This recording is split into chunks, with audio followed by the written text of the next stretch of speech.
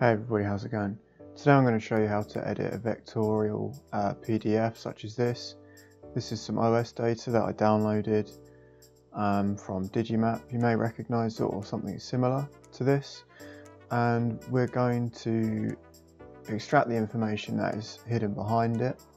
And then I'll show you a quick way of how to edit it to select multiple things, either to delete them or to layer them into rows, buildings such as that. So then you have full control over the line weights and the fills, and it will become a drawing of your own rather than this Digimap or however you get your survey data or any vectorial PDF. So the first thing to do is to select the borders and release the clipping masks. This may take some doing. There's probably quite a few on here, and basically what they are is just a crop to get it onto this page, but there is a lot of information behind them. So I'm selecting them and releasing, right click, release clipping mask, and then reselect it. It's a bit fiddly, but it's worth it, and deleting them as I go. So this might take quite a few. There you go. So this one compressed this watermark, so we can get rid of that, and that's gone already. Let's see what else. Just keep going through them. Selecting them, right click, release clipping mask. That's picked up this one here as well. So we've got rid of that border.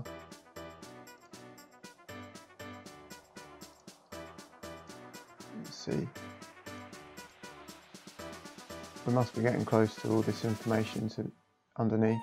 We want to be able to select this border, but we can't yet until we've got rid of these ones.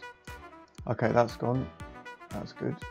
You can see there's information behind it. This line is being picked up, but we can't edit them yet. So I selected this border.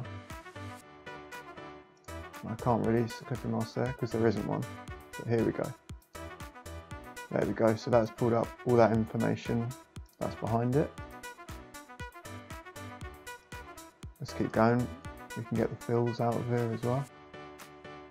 Okay, that's done a bit more. There we go.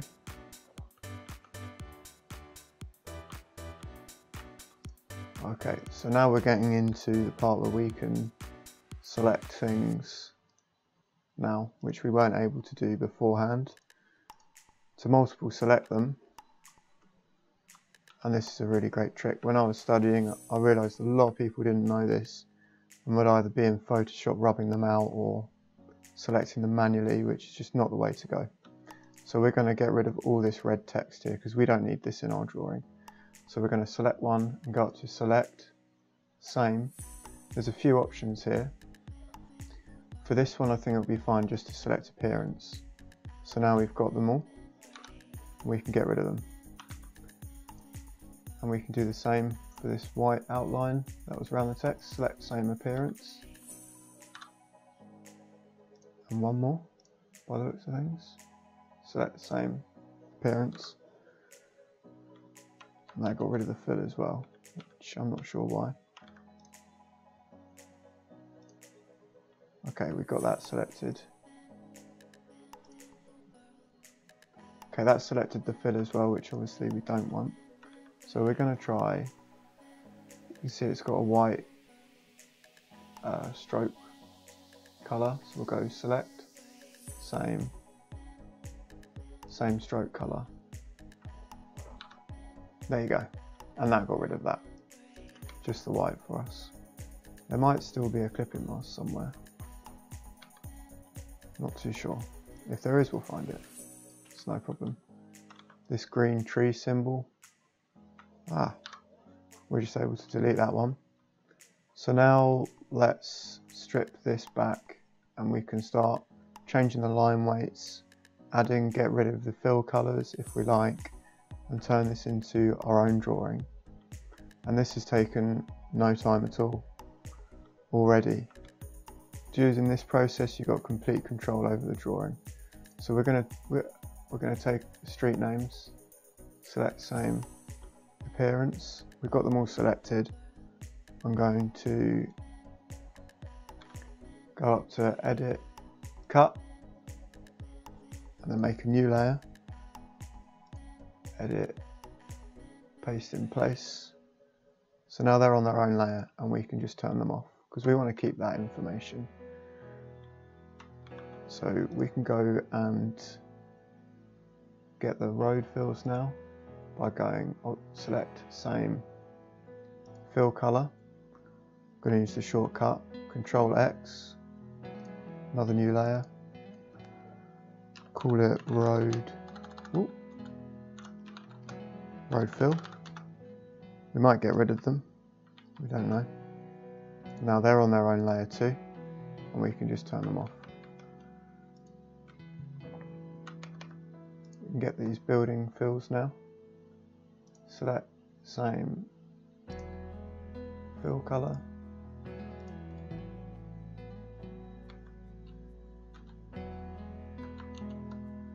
Some of them seem to be in a group.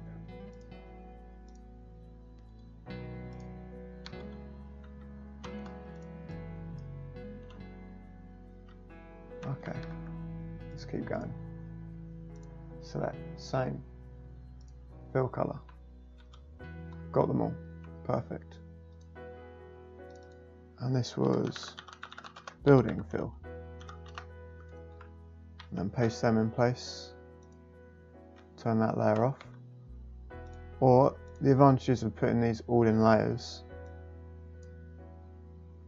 is that we can lock them and Command A, highlight these, so we've got the fill color.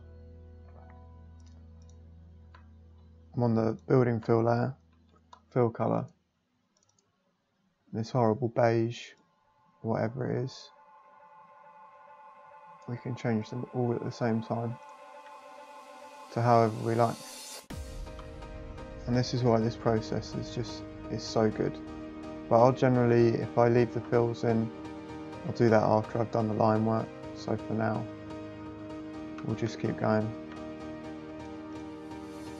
and removing the fills that we don't want and what have you.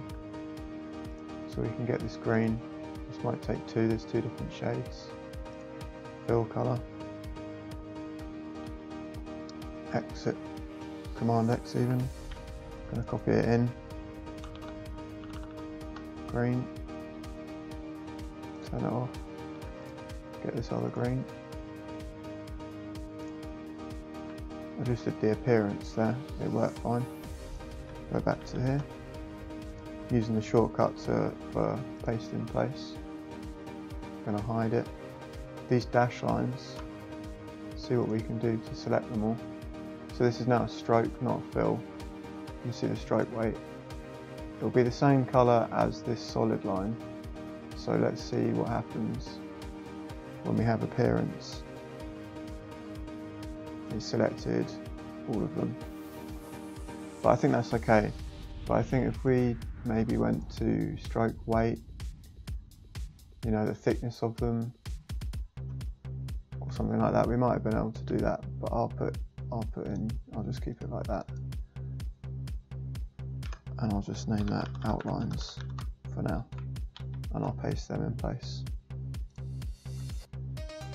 So I might get rid of these, but we have them here if we need them. These green outlines, I'm going to select them all with stroke colour.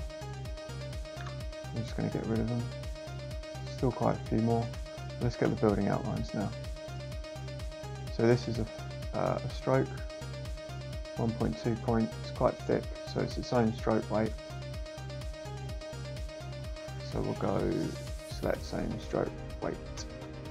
And that's an important outline to have on its own layer.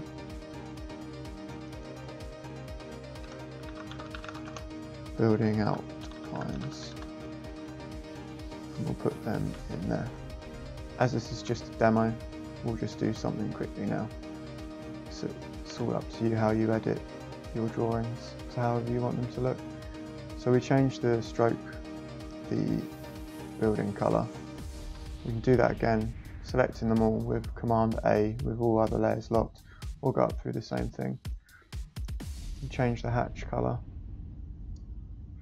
something lighter, and then we can go to the building outlines because we've got them all on a layer now, and they're a bit thick for me, so we can control the weight of them, or if we wanted to, we could have them as dash lines, put the dash gap down, anything like that. Loads of control over all this vector artwork now, because we used the select same appearance or all the same options to properly strip out the information that we don't want and keep what we do want. And that will leave us with the ability to edit this map into your own drawing and how you like. I might just do it quickly and just see what simple line drawing I can quickly get out of it. I might change some hatch textures or something like that. But that's the process, guys, and it is crazy quick to do that for your work. It will take you less than 15 minutes to have a drawing of your own from your survey data. If you need that for a quickly, there's no point trying to edit it on Photoshop with rubber or Magic Wand or anything like that. Forget all that. This way we can scale it properly as well. I can't remember what scale this was, but we could select it and then right click, go transform scale. So I think it's 1 to 100. So blow that up or whatever, 200%. It's now 1 to 50 drawing, things like that. It's really, really quick, powerful way of controlling vector lines in your drawings. I hope you find that useful. I certainly did. I learnt that in undergrad and I used it all through studying. I still use it now. It's one of the best techniques I've ever learnt for you to make faster, better drawings.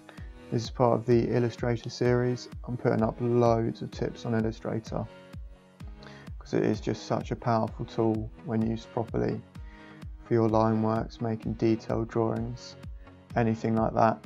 If you liked it, please subscribe to my channel. I'm trying to upload as much as I can. Work's been pretty busy at the moment, but I look forward to doing these videos. So please subscribe, that helps me out a lot. Alright, I hope you found that useful. Ask me any questions. Cheers.